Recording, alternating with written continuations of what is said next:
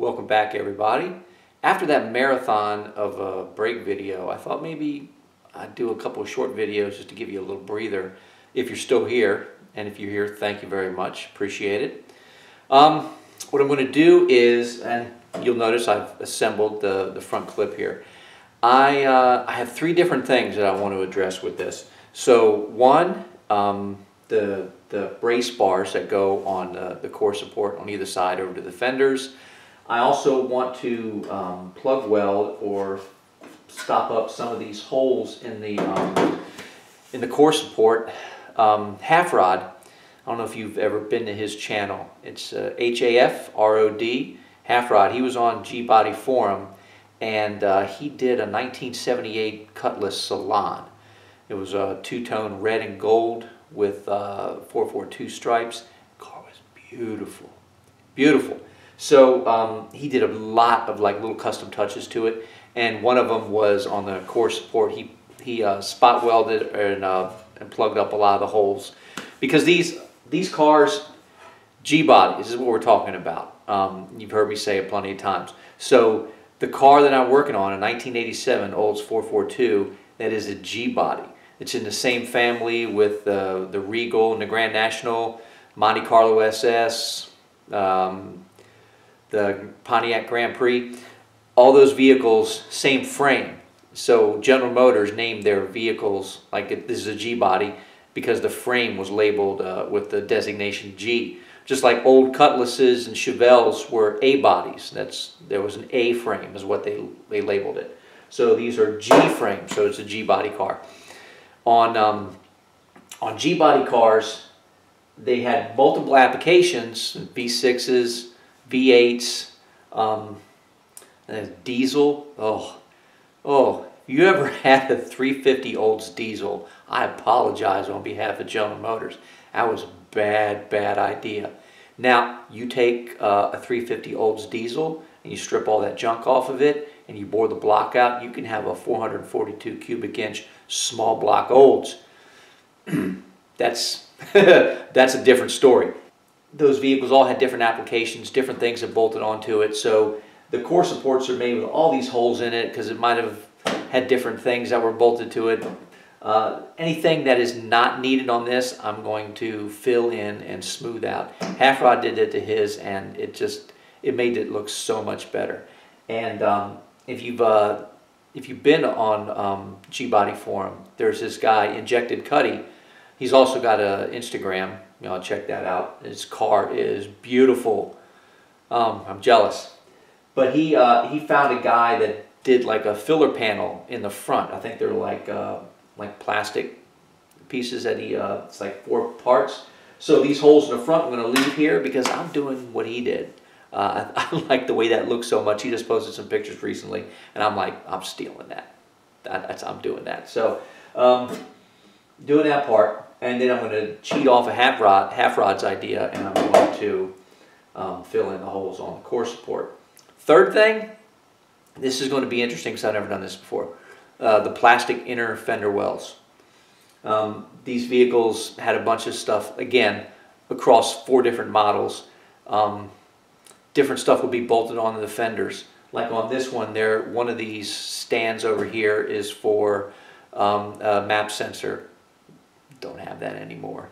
So I've seen a couple of videos, and I'm going to give it a try myself. And I think I just need one donor fender. So I've got to find a G-Body in a scrapyard somewhere, which on the East Coast is like finding a unicorn in a forest. It's getting harder and harder to find old cars here. I may have to take a trip to find a yard that's got some old stuff that they haven't just crushed and sold. But if I get one inner fender well, I think I can use that to cut and splice pieces of the plastic. I've seen them do it. Use like a soldering iron, and you just basically use some extra material and you melt the corners, and you basically, it's almost like plastic welding. Give it a try just to smooth the fenders out a bit so it looks nice. And I'm really, leave a comment. I would love to hear your input on this because I'm torn.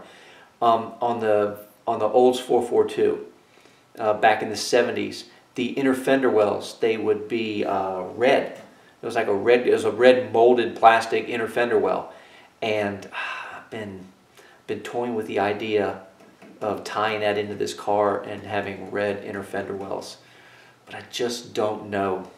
I might have to play with Photoshop and see if I can actually mimic that color and repaint them to see what it looks like, because I just don't know. Is that going to be cool, or is it going to look weird? Anyway, these are first world problems, right? So anyway, those are the three things I want to do. So this video, I am concentrating on the braces that are on the sides that go from the core support over to the fender. And this is what my car came with. Why?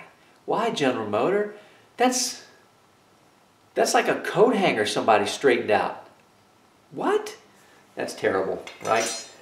The great thing is, if you study these cars enough, you'll realize that General Motors, in an effort to save money, made a lot of these cars very cross-compatible.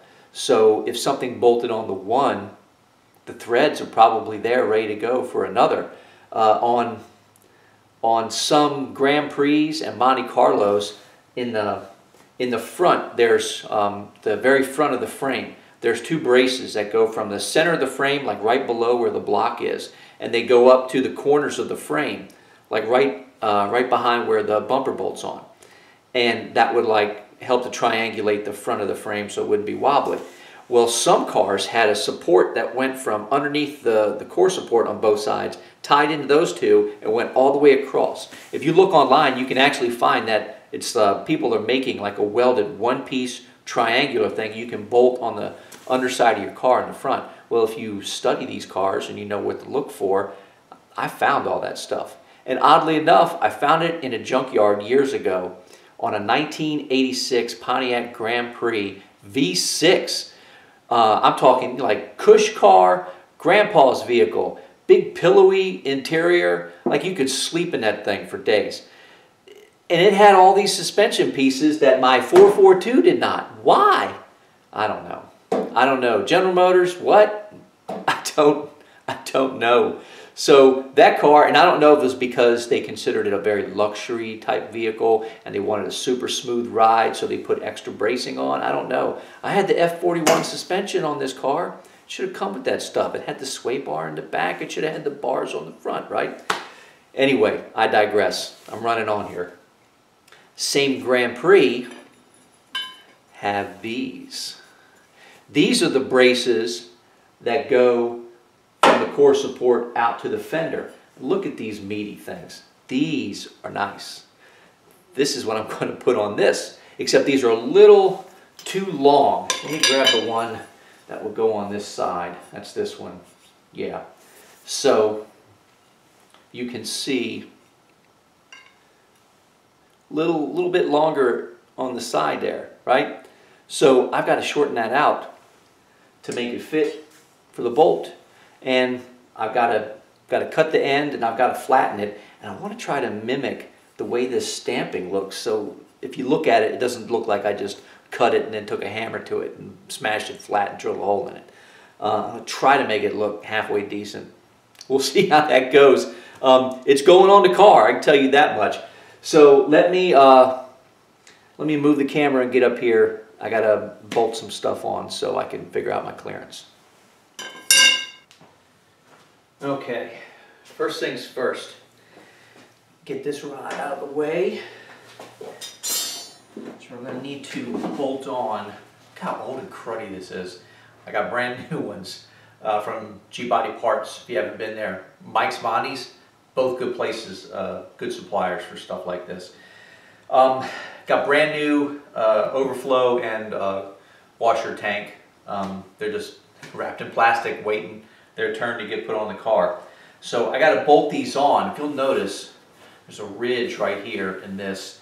The bar, or the coat hanger that used to be there, ran right along here. And that crease is there basically to give a room for that thing to go to bolt to the fender. So this has to be in place for mock-up so I know where that bar is going to land and how difficult it's going to be. Is it going to clear this? Is it going to press on it? So anyway, so this has got to go into place. Oh, while I'm running my mouth, if you've ever tried to clean one of these, like sometimes guys wait too long to flush their systems, and if there's a lot of crud or something inside here, you can take a hose and put it in there and wash it all out, but you may have like a line or like dirt or debris on the inside. You can clean the outside as much as you want, but the inside sometimes is cruddy, and for whatever reason it just won't let go. Here's something that we would do at the dealership to clean these things up. Take it off the vehicle and plug your overflow line so it doesn't leak out. We would fill this thing about maybe halfway, halfway, with some type of water-based detergent. You could use Purple Power, the Simple Green, something like that. And we would use a cup of, we call it Stay Dry. Use kitty litter, honestly, as long as it's non-clumping. Don't put that in there, you'll regret it. But like standard kitty litter, or if you've actually got some Stay Dry, that's the stuff you throw on the ground to like soak up oil if you make a mess. We would take like a red party cup, pour that in there, close the lid, and shake it up, and the Stay Dry acted like a pumice on the inside, and it basically helped the soap scour all the walls of the inside of the jar. And then you wash it out, hose it out, the thing will be minty fresh, clean, brand new. So if you have that issue, that's something you could do if the outside looks decent. This is junk. Anyway, so let me put this in place. This bolts down right there. So if I haven't said this before, if you've got a G-body, there are, I don't know, it was during that time period where we were still under this misconception and we were going to just completely transfer to the metric system, right? And did it ever happen? I don't know. So these cars had a mix of standard nuts and bolts mixed in with metric. So you'd have like standard nuts and bolts on the engine sometimes, and then you would get to like trim parts and things like this, and it would be metric. Stuff under the hood, you could run into something that's 1/4 inch right next to something that's 7mm. It made no sense. They should have just picked one and went with it. I don't know. But if you have one of these cars, if you have a wrench set and a socket set, let's say from 1/4 inch up to 3/4, and then for metric, if you have 7, 10, 13, 15, maybe an 18 every once in a while. I can't think of anything on the car that was 18mm. But if you have those sockets and wrenches, you can take every nut and bolt off this thing. That's pretty much all you're going to need. Anyway, I'm running my mouth. 10mm. Just going to snug this down. Make sure I'm just going to use 1 bolt per side. So that's about where that's supposed to be. I'll do the same thing over here. How does that go on? It goes like that. Same thing, 10mm on this side. Just run these down. Put it in the general spot it's supposed to be. All right, let's get one of my bars up here. Let me come around the side. So it's easy to tell which bar, and getting the light, which bar goes where. All right. If you pay close attention, you can actually see the circle of the washer that sat on that. So you know this is the top side because this is where the bolt with the washer sat. So as long as this is top side, you got the right curve, you got the right side. Alright, so you kind of just run this down where I can move it. And thankfully, it's oversized, so look how much, you got some wiggle room. So I'm going to put that right in the center. And we'll see, that's not, I don't think we're going to have any interference. Put this, pull this bolt. Let's see, oh yeah, that is much better. So that, yeah, that's going to work out nice. Okay. Let's check the other side. This is the side I'm worried about, because this bar can't clear that washer tank, and I bet it does, because I bet this is the same washer tank they used on all the G bodies, so why wouldn't it, right? So the angle is a little different. I don't think it goes up there. Oh yeah, that is going to be perfect.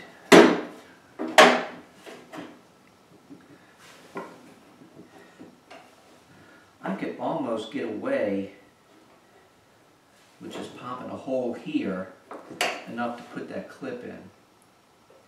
Now we'll see. It's decisions, right? You know, my dad said always work smarter, not harder. So I think I'm going to spare myself from having to cut the pipe, flatten it, make it look like it's factory, round the edges, sand, all that stuff. I think I'm going to bolt them just farther back. And that's going to be it. I'm just going to drill the holes and my 10mm. So on the fenders, there is a metal inner fender part that actually unbolts, and you can take loose from the outer fender. So when I get to bodywork stage, I'm just going to drill the hole where it's supposed to go. When I get the bodywork stage, I'm going to find a nut to fit the stock bolt that came out on the back side, and I'm going to tack a nut onto it so I can drive my bolt down. Yeah, that's what I'm doing. And when I take this clip out,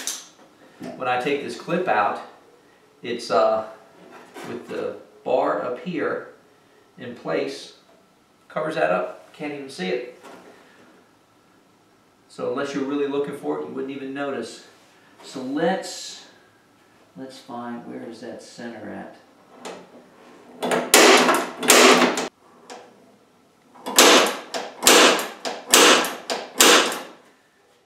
All right, move the bars out of the way, just drill holes. So it started small, and I end up, final size is 3/8. That's going to be enough room to fit the bolt in, and I can tack a nut on the back side.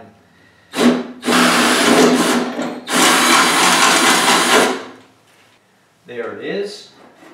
Let's put that up. So with the nut tacked on the back side. All right. So now I just got one side to go. This is going to be easy. I was planning on doing a lot of work. Don't need to do it. All right, so the 2 bolts for this are actually on the other side, underneath the fender, going up in.